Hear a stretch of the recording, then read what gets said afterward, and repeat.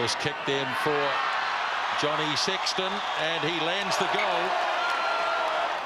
Guildford waits. No, yes, it is Guildford. Oh, he lost it sideways, and that's the call too. So he survived that one, Zach Guildford, and off goes Conrad Smith. Back to Williams. Beautiful pass to Carter. Away to Sevilla, and on test debut, Julian Sevilla gets the first try of the season.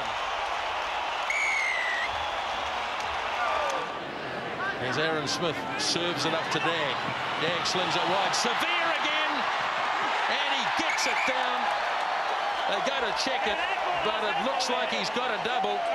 Julian Sevilla just couldn't make the ball work for him, and now here's a chance. Carter, Dag, Sevilla's lining up. Dag might have to do it himself. No, Sevilla, he gets a hat-trick and is the first All Black to score 3 against Ireland. McCaw's labouring after it. McFadden scores the try. Fergus McFadden working blindside, and there it is for Adam Thompson.